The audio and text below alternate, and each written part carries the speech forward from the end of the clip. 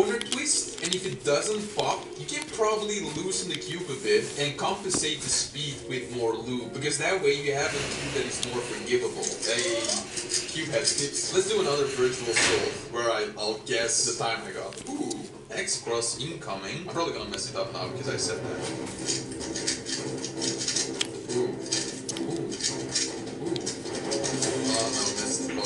OLL and the PLL as well. Because the cube is too fast, I need to get used to it. But honestly, I think that was still sub 9. It must be 8.9. Now, I don't think I will have too much to say about this cube, because this is the same as the previous one.